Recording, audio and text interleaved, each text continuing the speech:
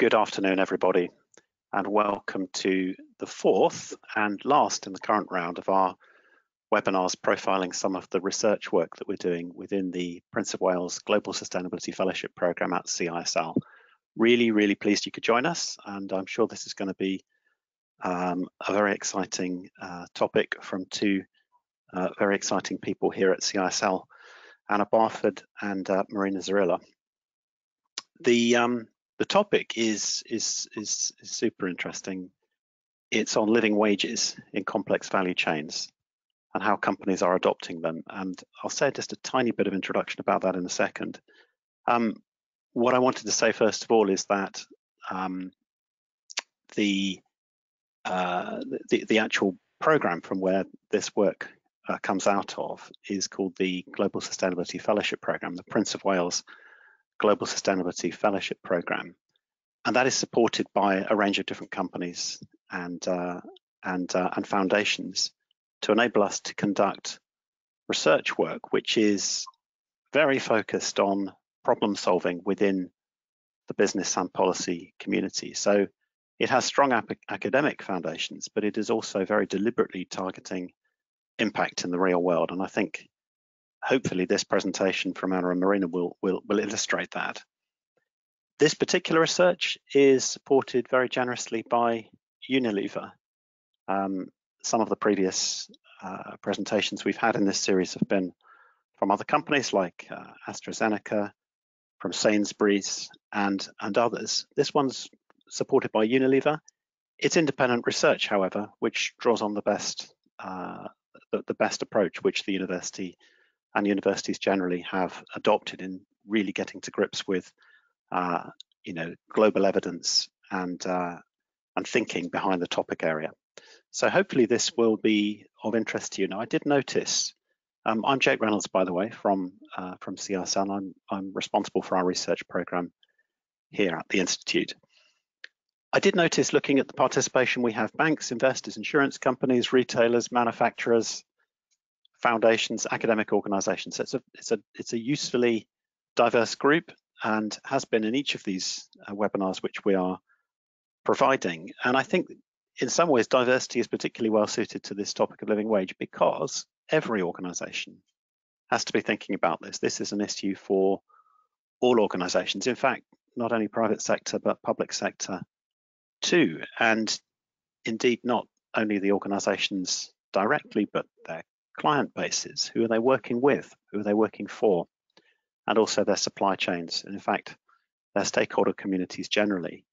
So I'm hoping very much that the topic, when Anna and Marina present it, will elicit thinking in your own minds about how this whole area of living wages might be applied in your own context or in your own industries or communities, and that you will wish to pose questions to them for probably the half an hour that we'll have after their presentation. And if you please could enter those questions that you have into the GoToMeeting question space, that would be fantastic. We will then extract them and I can play them back to my colleagues here after their presentation.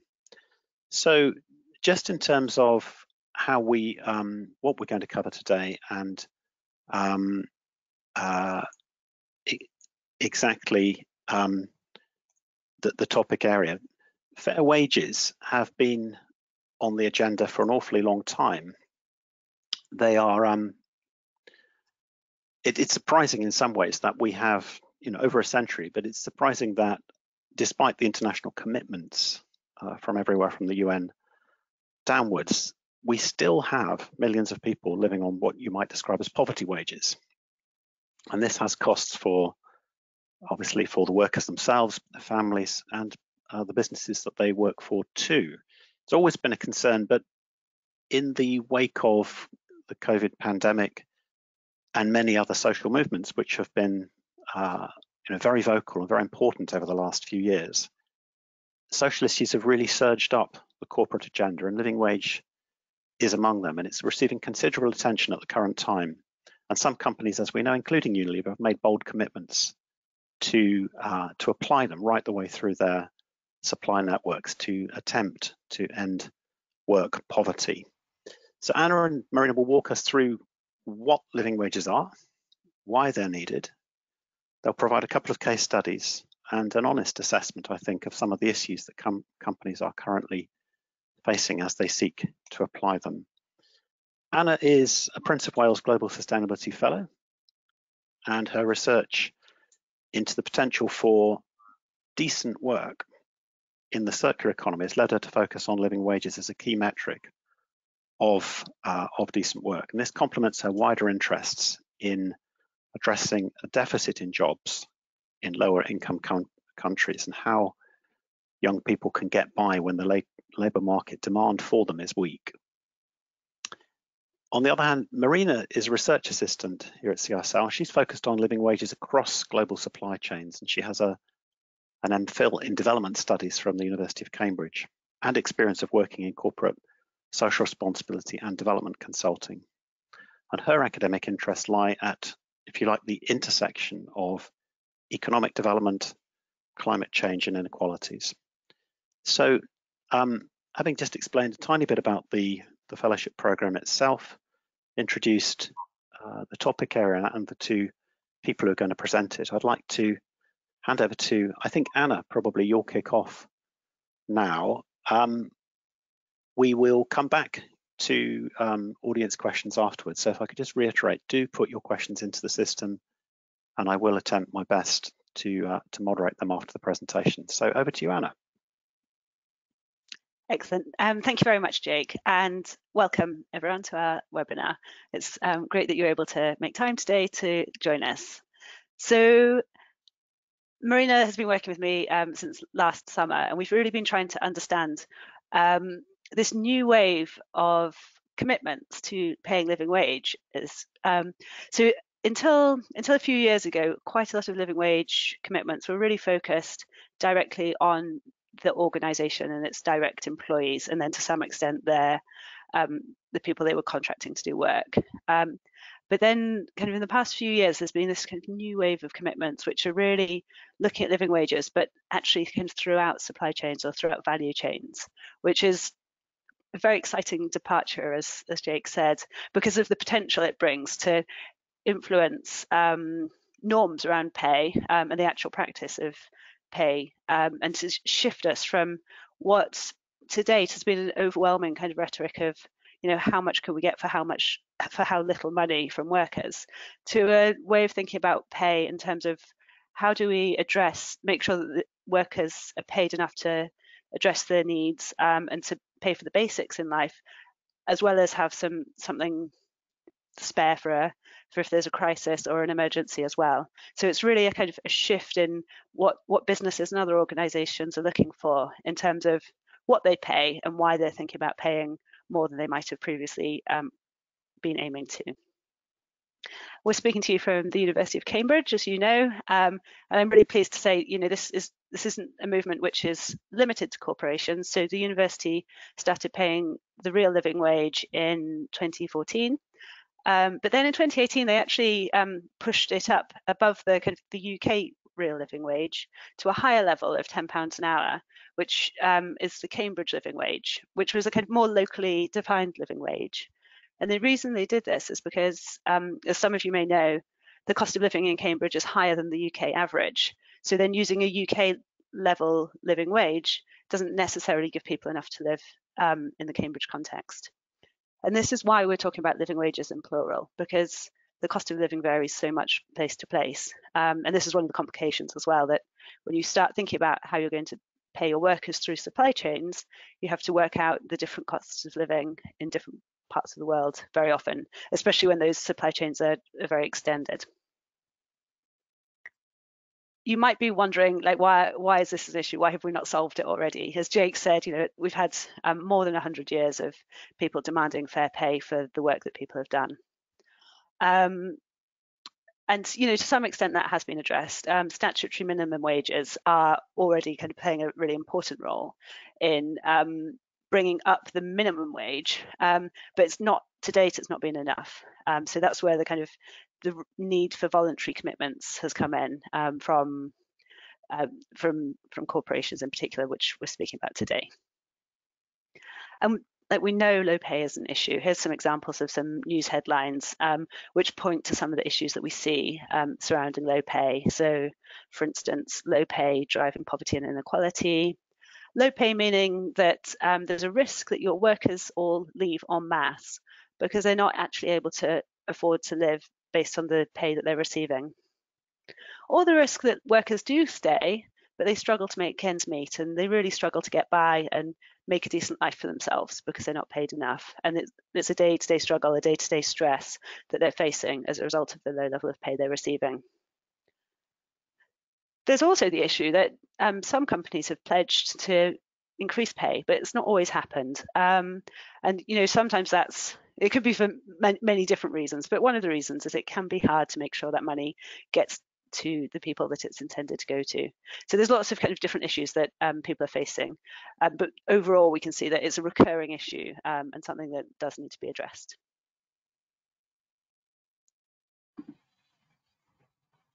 Next slide, thank you. So just to think a bit more broadly about kind of what's the issue globally when we're looking at pay. Currently, 630 million people are in working poverty. So just to be really clear, this is people who are working, they're active in the labour market, which, some rhetoric kind of says, you should work and then that will solve the problem. But people who are already working, but the level of income they're getting from that work isn't enough to lift them out of poverty. And for this particular statistic, the definition is the line of moderate poverty, so $3.2 a day PPP, so purchasing power parity. Just to be really clear, this isn't just an issue of lower or middle income countries. This is very much a global issue. So one example of that is that European workers are also at relatively high risk from working poverty. So 1 in 10 European workers is at risk from that. And we can see that if we compare these numbers, we compare the 630 million people in working poverty with the people who are on or below the minimum wage, which is 327 million, we see that actually there's roughly about 300 million people who are earning above the minimum wage, but not enough to lift them out of working poverty. So that's a huge gap that we're seeing. And it kind of reiterates the point that the minimum wages on their own aren't enough at present. And just to give a bit more information about this, this graph actually shows the percentage of employees who are currently covered by minimum wages. And we can see that in some parts of the world, particularly the Arab states and Africa, the percentage of people covered by minimum wages is really, really low, under 30%. But in no continent, 100% of employees covered by minimum wages. So there's kind of two big issues around this. One is minimum wages don't always exist, or they don't necessarily apply to particular groups of workers, like particularly informal workers, for instance. Another issue is that they're set lower than living wages, so they're not at the right level. And then the third issue would be compliance as well. So even if you're covered and the minimum wages at a good level, if employers aren't complying, then that also means people fall through the gaps.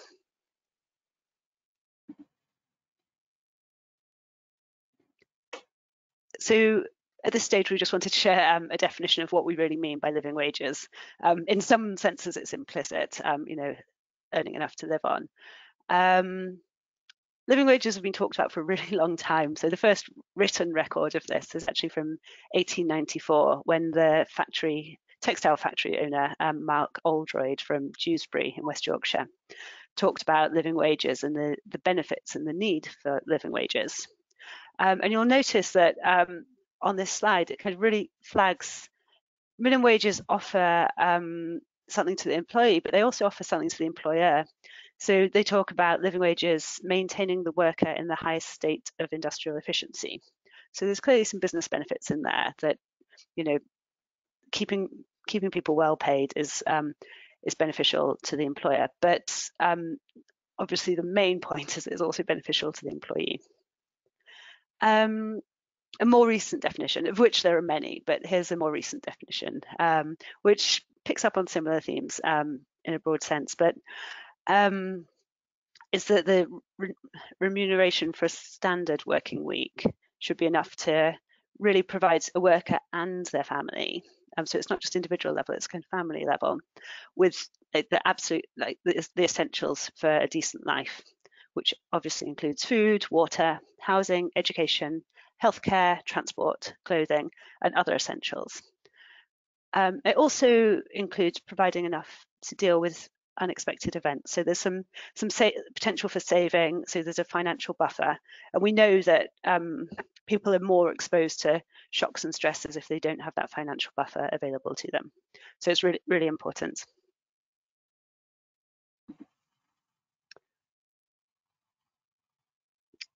So now we just want to actually do a quick poll, just for fun, to offer a way that we can directly engage with you, considering we can't see anyone on this call. So Becca's going to set that up, but the poll is to do with what's the real living wage in the UK? And there's quite a few different definitions of living wage. The water's been muddied somewhat because the government brought out its own living wage, which is actually the same as the minimum wage. So they kind of borrowed that language of living wages and applied it to their minimum wage, but the government's own version is lower than the Living Wage Foundation's living wage, which is carefully calculated every year using a basket of different goods to work out how much it costs to live in the UK, and then applying that to an average sized family and making some assumptions to work out how much people would need to earn as an hourly rate based on the assumption of what they'd need at the end of a working week.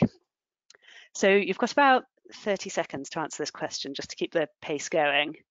And the question is, what is the hourly real living wage in the UK? So that's not the government one, that's the Living Wage Foundation's one. So please quickly choose what you think it would be, and then Becca can send in the results.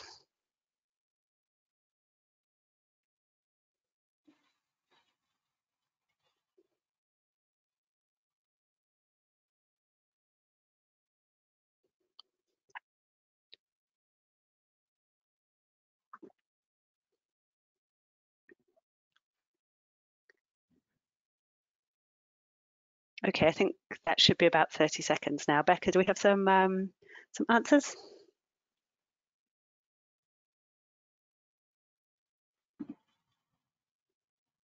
I think we'll find the results in just a moment, but I'll get started anyway, and we'll see how well we know the details. I appreciate that not everyone will be dialing in from the UK either, so particularly difficult question if you're not based here. But of the different answers we gave, they are all actually set levels of wages within the UK. So here we go. So no one thought £4.30. Thank you, Becca. £4.30. £4.30 is actually one of the wage rates available to us. That's what an apprentice would be paid in the UK at present. No one chose £6.56. This is the minimum wage in the UK if you're aged 18 to 20 at present. We've had some people choosing £8.91. So this is the UK government's what they call the living wage. That's for people aged 23 and over. The correct answer was £9.90 for the UK real living wage. That's how much. That's the absolute minimum. So that's the floor, not the ceiling, of earnings that they recommend UK wide.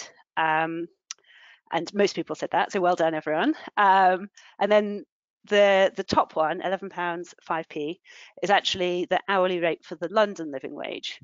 And the Living Wage Foundation calculates the London living wage because, as I'm sure everyone, even people not based in the UK, know, the cost of living in London is exceptionally high, and so it's there's a kind of there's a London weighting, which you see with many jobs as well. That there's a London weighting, so people earn a bit more, so they can afford the cost of living there. So yeah, perhaps we can move back to our PowerPoint now. But I think that the interesting thing here is that that the living wage, the real living wage, isn't differentiated by age. whereas these other ones, the minimum wage for 18 to 20-year-old, and then 21 and 22-year-olds, and then 23 plus, is differentiated by age. So there's this assumption that you need less money if you're younger, which may or may not be true depending on your relationship with your parents and whether you've moved out from home or not. Becca, is it possible to go back to the PowerPoint, please? Thank you. So then moving on with the presentation, just to say a bit more about the need for living wages. The Living Wage Foundation did a survey of UK workers this year, and they found that actually low pay really has a strongly detrimental effect on people's overall quality of life. So 42% of workers said it impacted their quality of life negatively. 23% found that they'd fallen behind with rental mortgages due to their low pay, and 28% had have trouble affording to heat their homes. So we can see like low pay is associated with people not being able to meet these basic needs, which we talked about.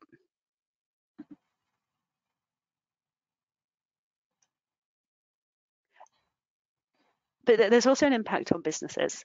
So the business impact of low wages includes details like if people are on low wages, they might have poorer health because maybe they're going without as much food, or they're living in colder homes, or they're not able to afford the healthcare that they want to access. People can feel less motivated because they feel less valued by their employer, and this can lead to a loss of workers sometimes. That applies to direct employees, but it can also apply throughout value chains, because if people working in value chains are also exposed to those same stresses and strains, they can also experience poor health and poor well-being. It can also lead to higher costs of managing labour issues, because if there's very often labour issues and labour disputes concern pay to some extent.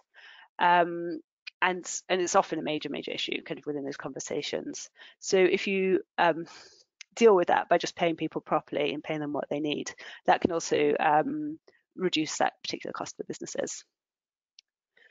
There's another risk that businesses face from not paying people a decent level of income is that there might be social controversies that stem from that, which can result in ultimately reputational damage, which can have impacts on investment and also on what consumers want to do regarding your business. And there's a wider point that high levels of poverty and high levels of inequality can lead to kind of a detrimental environment for business, where there can be high levels of social and economic unrest. Next slide, please. So I think now I'll hand over to Marina, who's going to give us some more detailed information about the corporate commitments to living wages. So thank you, Marina. Perfect. Thank you very much, Anna. Yeah, so we now wanted to talk a little bit more to you about these corporate commitments that we've been researching for the past few months. And of course, as Anna said earlier, they are clearly motivated by those effects that low pay has on business, but of course also on the workers. So here on this slide, you can see just some, not all, of the corporate commitments made to living wages, both in supply chains and just in direct operations. And the sort of timelines of these commitments may vary. So for example, we have here Unilever and L'Oreal, which have committed to living wages by 2030. As well, we have Tesco, which have started paying living wages to their banana suppliers from January 2022. So they have not yet committed to all supply chains, but just certain ones which they can act upon at the moment. And all of these different companies, they are all on sort of different journeys towards living wages. And this is something that we found very often discussed in our interviews with companies. They were often saying that, of course, living wages are not something that can be implemented overnight, and it really is something that takes time. So just for example, Patagonia in 2019, they had 35% of their apparel assembly factories paying workers a living wage on average.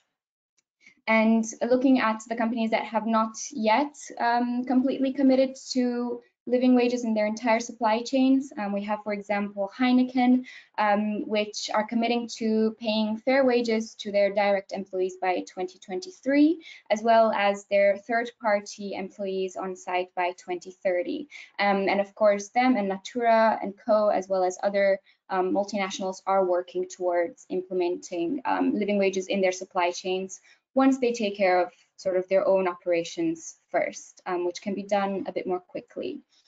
But on this note, we also wanted to kind of focus in on one of the companies that we spoke to during our research, and we found their journey very interesting. And this is Fairphone, which is a Dutch social enterprise building a market for ethical phones. And some of you may already own their phones if you are very much interested in sort of ethical products. But what they did is they decided to pay a living wage bonus to all of the workers at the factory producing their phones in China.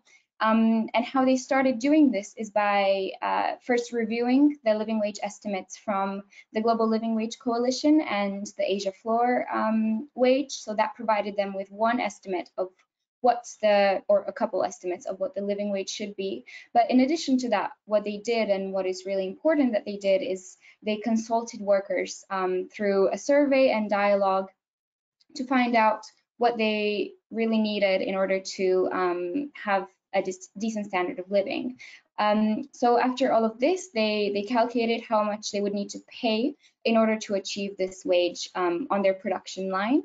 And they determined that actually it was only a fixed bonus of 1.50 euro per phone that would be able to close the living wage gap between the calculated living wage and the Chinese minimum wage.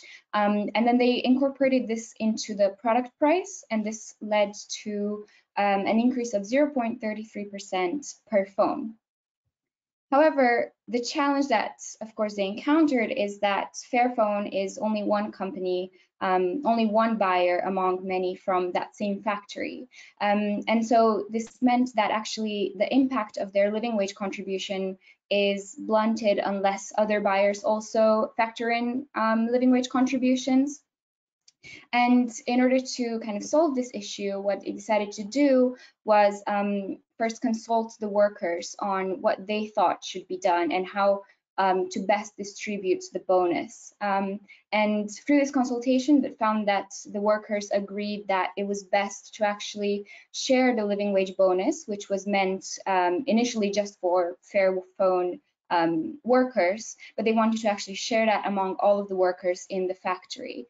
And there are certain benefits to this. They say that this better accommodates for any changes in the workforce or the production line. And we were told in our interviews as well that it helps to avoid any sort of unwanted conflict or competition or favoritism within the factory. So what happens now is that Fairphone and other workers at the factory, they receive this bonus on top of their salary each month. And then each year, the size of the bonus is reevaluated in order to integrate new information and any changes in living costs year to year. So that was a really interesting kind of perspective that we found just from one of the companies that we spoke to. But also through speaking to corporates, we were actually told that the financial sector actually plays a really important role in kind of advancing or encouraging corporates to commit to living wages. And so then we also conducted a number of interviews with members of the financial community. So we spoke to asset managers, asset owners. And we did find, in fact, that they are a really important stakeholder in all of this, who have a lot of potential for to drive positive change. So just by thinking a bit about sort of what responsible investment can do with regard to living wages, firstly, investors can consider living wages when building their portfolios, so they can incorporate living wages into their investment decisions, either through integrating living wages in their investment analysis and decisions, or through screening in order to include or exclude certain companies based on either their living wage policies or their wage levels. As well, they can possibly choose to invest in companies that aim to create meaningful jobs in emerging economies, and not only, as well as providing living wages throughout their supply chains. But most often what we found by speaking to asset managers is that the way that they choose to kind of do something about living wages is that they try to improve decent work and living wage practices, outcomes, and disclosure through their stewardship. So most often they will engage with their investee companies and try to find ways in which they can improve these practices. And in addition, they can also submit or vote on shareholder resolutions in order to influence outcomes. And we see a lot more of this being done recently. So for example, you can see here on the slide, in this past month, actually in March, the IDH, which is the Sustainable Trade Initiative, which started in the Netherlands, and it brings together over 600 companies and governments to drive new sustainable production and trade models.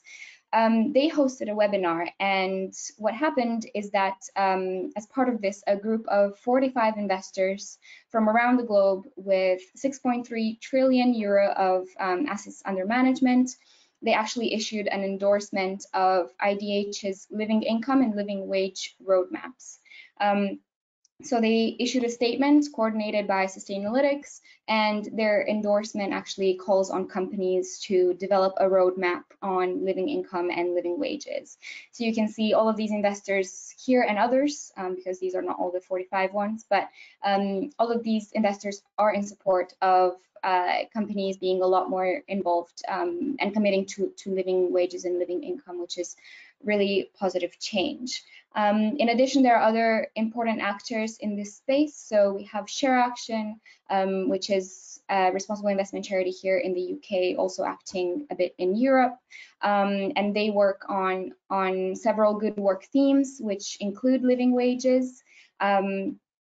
Specifically also this Monday, actually, they filed a special resolution for consideration at the AGM of a large UK supermarket retailer regarding living wage accreditation. And they coordinated an investor coalition managing £2.2 trillion for this, which was really notable because it was actually the first shareholder resolution calling for a listed firm to become a living wage accredited employer. And this is specifically important for supermarkets because no supermarkets in the UK have yet been accredited as living wage employers. So hopefully this should lead to some positive change. And clearly investors are in support of these resolutions. ShareAction also have a Good Work Coalition, which brings together a number of investors that want to improve decent work practices, and they have the Workforce Disclosure Initiative, which basically encourages companies to better disclose on workforce-related matters, including wages and living wages. Lastly, here on the slide, we have the platform Living Wage Financials, which was launched in 2018, and it was the first investor coalition on living wages. And they are an alliance of 19 financial institutions with over 4.8 trillion euro of assets under management, mostly Dutch, but also expanding into Europe. And they encourage and monitor investee companies to address the non-payment of living wages in global supply chains. And Platform Living Wage Financials actually takes us to this short case study that we have on Robeco, which is an asset management firm from the Netherlands, very much focused on sustainable finance. And they worked with Platform Living Wage Financials in their engagement, which started in 2019 on the payment of living wages in the global supply chain of apparel, of the apparel industry. And they engaged with 9 companies in the industry in this process, ranging from fast fashion retailers to luxury brands. And they focused on 3 things in their engagement. They focused on how companies uphold the payment of living wages across their strategy, on how this is supported by responsible purchasing practices and meaningful industry collaborations, and also whether they offered remedies when incidents related to wages were identified. So they ran this engagement program for 3 years, and they reported seeing positive progress, and they successfully closed about half of their cases. And in their active ownership reports at the end of last year, they also recognize a challenge in terms of corporate disclosure, which is something that we also encountered a lot. We were told in our interviews that we conducted. So not only because, of course, there is limited disclosure at the moment on wages, and especially living wages from corporations, but also for brands that participate in, for example, multi-stakeholder initiatives promoting decent work. They actually don't often disclose sort of the outcomes of those engagement, of their involvement in multi-stakeholder initiatives. So there's still some progress to be made, but clearly, as we can see from the involvement of the entire financial sector and from this example from Robeco, there is positive progress in this space. I will now pass back to Anna. Thanks so much, Marina. So just to finish up, we wanted to kind of do two things. The first one is to think about the wider context in which living wages should be paid. And the reason we're doing this is because, as Marina mentioned, we've done 31 interviews to try and understand what businesses are doing, what investors are doing, and how we're moving towards living wages. And one thing that was repeatedly emphasized to us as we were asking is that living wages are much more meaningful when they're paid in a wider context of decent work. So living wages, they've become a very appealing, very easy to understand idea that you pay people the right amount and what they need to live on. And it's amazing that companies are moving in this direction, and this is really gaining momentum. I think if we step back and we think about, well, what would work look like with living wages but no other standards of decent work, we'd realize that it still would be very problematic. So instead, we're saying, living wages are absolutely a kind of core pillar of what decent work means, but there's other parts of decent work as well which absolutely have to be upheld, including issues like safe work, ensuring social protection, making sure that workers have legal rights, that they have voice and recognition in their roles at work, and that they have access to wider things such as education and training, infrastructure and services. So this is it's not to detract from the discussion of living wages at all, but to say that living wages are like fundamental to this, but don't stop there, please. I think is the overall message. And then moving on to the challenges. There's some challenges which Marina's already alluded to. Maybe next slide. Marina's already alluded to with her discussion about Fairphone and how they've navigated some of the issues along the way. So other things that have come up have been in terms of calculating and measuring living wages. This isn't rocket science, it's not really difficult. It's just a case, there's lots of different ways that you can measure it. So people who are embarking on that living wage journey need to work out, there's a bit of thinking that needs to happen before you can say we are paying living wages, because some research has got to be done, some calculations to work out what the living wage rates would be in the countries where, or the cities where someone's working. I think what's also particularly interesting regarding this is that I think the people or the companies that are trailblazing now are possibly the ones who've got to do more thinking around this. Whereas as this becomes more and more normal and more established, there will be better records regarding what the living wage is in certain locations, and it will be much quicker to know what that living wage is and then to implement it. I think one thing we learned, particularly from Fairphone, was the importance of engaging with workers. That we saw this challenge they faced in terms of, how do you pay a living wage premium to only a handful of workers within a larger factory, meeting lots of different orders from many different companies, many of which aren't paying living wages. And engaging workers in that case clearly was a very good way of making sure that by trying to do a good thing, you didn't accidentally do a bad thing by increasing competition or creating disputes within the factory context. So that was a really, really nice kind of example of how that worked well. gender is a really interesting one, and a couple of our interviewees really highlighted to us that actually there's this implicit assumption that that living wages will be good for women, or that it will be good at kind of narrowing that gender pay gap. Of course, increasing someone's wage from being quite low to a bit higher is beneficial. The problem comes in when quite a lot of living wage calculations work on the assumption of a more or less full-time working week. And what we know about women's work is that women work much, much more than a full-time working week, but some of that work is unpaid care and domestic work in addition to paid work. And because they've got so many hours of work, sometimes their paid work gets squeezed to a shorter number of hours, which means that by the end of the working week or the paid working week, what they've earned doesn't always amount to what they need to live on that week. So it's just a flag to say, when we do make these calculations, it's really important to make them gender sensitive and bring in that awareness and that knowledge that we have about the different work patterns that men and women have. Another thing that we just warn about is, quite often living wages are framed as a solution to poverty and inequality, and they absolutely are a very good way of addressing poverty, especially working poverty. They're a good way of starting to address inequality, but I wouldn't oversell them to say that they're enough to address inequality as a whole, because of course inequality is to do with the whole spectrum of earnings and wealth. It's not just to do with the people at the bottom end. So it's going to be important to kind of make sure we have other solutions to inequality alongside that. And then there's, I think the last thing is just in terms of making sure that workers receive the money that they are due to be paid. Again, like a procedural thing, shouldn't be too difficult, but it's just making sure that it really happens. Perhaps we could go on to the last slide, Marina. So Marina and I have produced a few outputs from this project.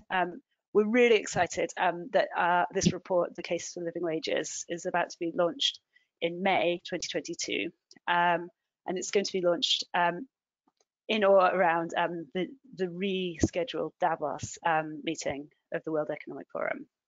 And so do look out on CSL's social media channels, because we'll be making some noise about it at the time. We're also preparing an academic paper, and if you're interested, we did run a webinar during Living Wage Week about investment and decent work and living wages with CSL's Sustainable Finance Group. So that may also be of interest to you. I think Becca's going to pop a link in the chat for that right now, in case you want to follow up. And then we also just wanted to point anyone who is interested in this, who wants some more information, to some useful resources that we've found. There's a huge wealth of different organisations working on this.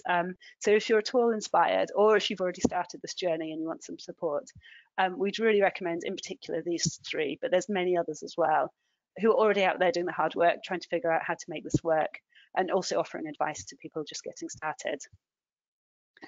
I think that just leaves me to say thank you. Thank you for listening. I hope you've found it interesting, and we really look forward to your questions.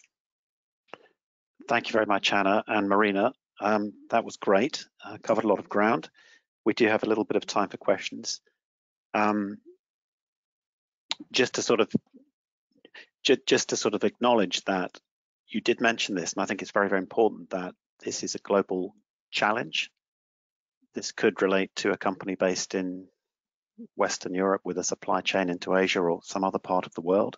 It could equally apply to a company headquartered in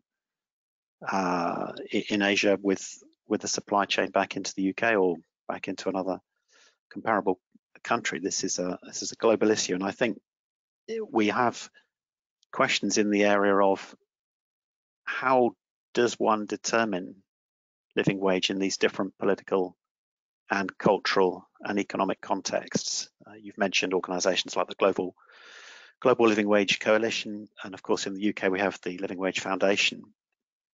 It does feel to me from what you're saying that, especially given the poll, that we have multiple definitions, whether it's minimum or fair or living, and of course major differences in different parts of the world. How should companies begin to fathom what a living wage actually is with some degree of confidence before they embark on establishing levels and hopefully doing something about their pay? That's a great question. Maybe I'll kick off and then Marina can follow up with some more details. Only got time for brief answers, I'm afraid, Anna. Oh, okay. We'll be quick then. So there's various different methodologies. The Anchor methodology is a really well-respected methodology where they really go into a country and do a lot of in-depth, detailed research. Another thing that is probably really worthwhile doing is engaging with unions who are very interested in pay as well, and will have a lot to say on that topic. And consult, like, if there's a national norm for the country you're living in, like Jake mentioned, for the UK, the Living Wage Foundation, they've already done the hard work for you, so you can adopt that. So there's different approaches, but there's lots of methodologies out there, and sometimes it's already been calculated. And I honestly think, like, the more companies that are doing this, there'll be a critical mass of information and knowledge, and then it'll be much, the more that it gets involved, the easier it's going to be. So it should ease up in the coming years, I'm sure. But it's fair to say, isn't it? Because we have a question around whether governments and policymakers should be taking the initiative here versus more voluntary efforts by companies, which are more along the lines that you've given us in the case studies. That does seem to, it's not a tension so much, but it seems to be a kind of a bit of a missed opportunity. How do you see progress here? I mean, we've waited 100 years and we still don't have a sort of decent level of living wage commitments or practice globally. Is this really something that needs to be dealt with through regulation, or do you see these voluntary efforts and the kind of growing consensus that this is good for business as well as good for society being sufficient to drive action at the speed which we require? Marina, do you want to take that on, or should I? I can start, Anna, and then you can add if you want a little bit. I think I just have one point. We often heard in our interviews from companies and other actors that regulation should play a pretty big part. However, also when speaking, for example, to the ILO, what we heard is that, governments do have a pretty difficult job in kind of trying to, in a way, balance the sort of asks of workers and also businesses. And oftentimes they do ask for kind of opposite side. So often workers will ask for higher wages, as well as businesses will try to keep their costs lower. And so governments need to sort of balance that. And that is why, they often have minimum wages as opposed to living wages. But then often the companies that are pioneers in the field and that want those higher wages in order to make sure that their workers have a decent standard of living, they are asking as well for governments to take that into consideration, and they are asking for support. And so I think that in the countries where, for example, such as in the UK, where government does support to some extent businesses to make this change, then that is where living wage will advance most quickly. And so in my opinion, yes, governments do have a role to play, but it is quite difficult for them, and we have to sort of acknowledge that. I don't know if you have anything else, Anna. Yeah, that's great. Thank you. I think I just thank you, Marina. I just add that the dream is that the minimum wage gets raised up to living wage levels, and then extended to people to include all workers. That would be a very good way of doing things. Maybe it's interesting just to note that actually the Nordic countries, quite a few of them don't have minimum wages, and it's all their wages are set through negotiation between employers and unions. So, and for them there isn't a low wage problem particularly.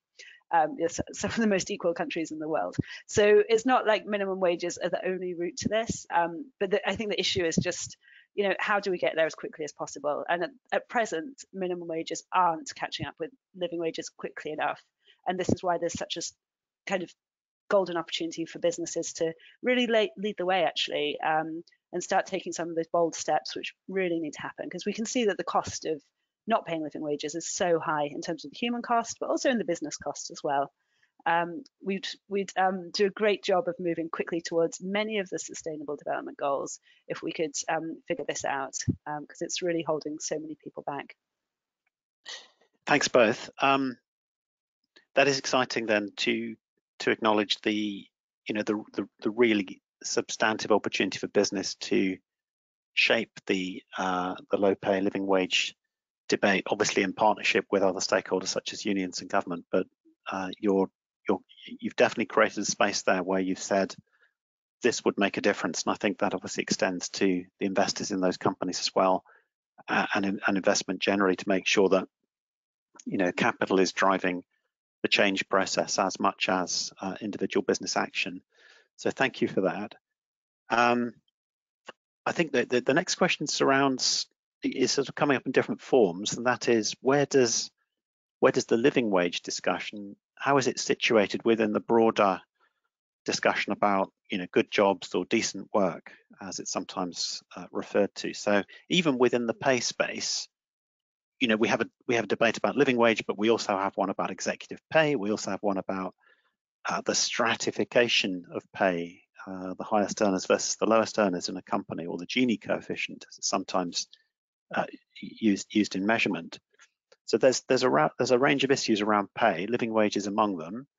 But then within the decent workspace, we also have things like, you know, working conditions, discrimination at work, contract types. How important is this living wage discussion, do you think, in the overall social sustainability sphere? Is it one of those kind of leverage points that if we get this right, lots of other things come into focus, or is it just one of dozens of issues around this, all of which need to be tackled with the same kind of force? Interesting question. I'd like to think it is a leverage point, actually, because like there's a great sociologist called Goran Thurborn who talks about different types of inequality. One is existential inequality, so life expectancy, which is such a striking measure of inequality, because you see some people actually just don't even get to live as long as others. And this is really geographically patterned as well. Another type is material inequality, so that's your financial and other resources.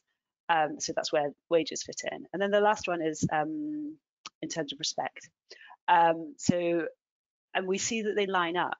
So I think when you pay people better, often that comes with higher levels of respect as well.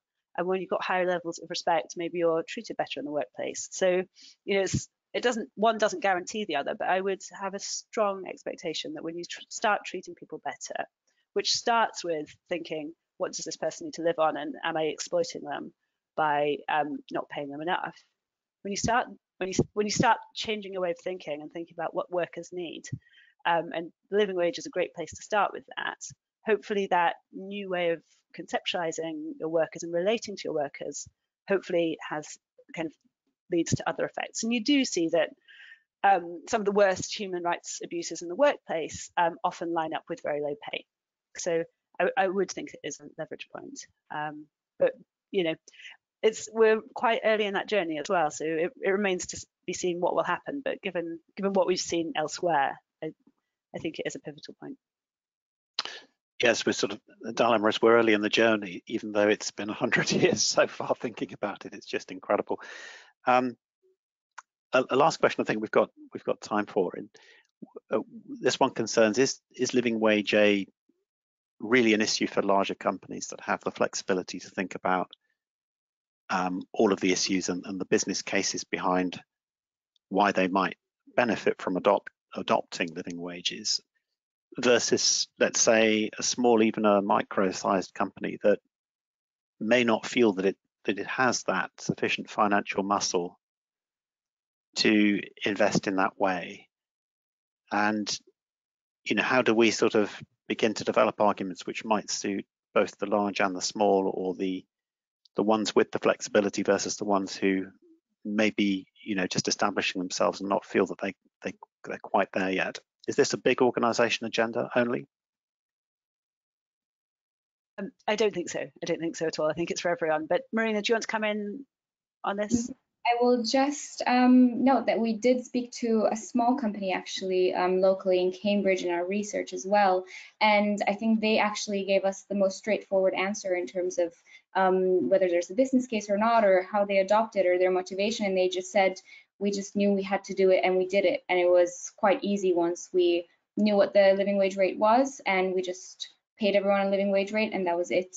And that was because they don't have, you know, very complex supply chains. They don't, the company that we spoke to, they don't have many other contractors or anything. They don't have many employees, and so they had to make the finances work, but once they knew that they had to do that, and in order to become a Living Wage accredited employer, to them it was very straightforward and very easy, and then they just adjusted everything else based on that, so that they actually provided us with the most simple and straightforward story, as opposed to larger companies who did kind of bring or explain a lot of challenges that they had due to their size. So yeah, that's just one little story from our research. One data point. Thank you very much, Marina. I think I'd like to wrap up now, but before I do, just to acknowledge that we have several links relating to the topic area in the chat, which could provide useful resources for those of you who've participated, and also to invite you again to take a look at Marina and Anna's report when it's published, I think in May, at Davos, which really is a great summary of some of the issues which we've been covering. Marina just touched on Cambridge, a Cambridge company here. I sometimes think that possibly Cambridge needs a weighting system as well as major cities like London, because actually the cost of living in here and in many parts of the world is just it's just becoming very much more complicated for people in the current context. And I wonder whether those figures which we saw during the poll might increase quite radically over the next few years to accommodate the inflation, energy price rises, and lots of instabilities and volatilities in the economy right around the world. So clearly, this is a moving debate, which is sometimes why it's, I think, quite hard for companies to plan ahead and understand quite what the implications are. But certainly that was food for thought. So I'd like to thank you, Anna and Marina, for the presentation. Really glad you've been able to do that. I'd like to thank Unilever for its generous support of the fellowship program, and of course, thank you all for participating today. It's great to have you as part of this series. Great to have your questions.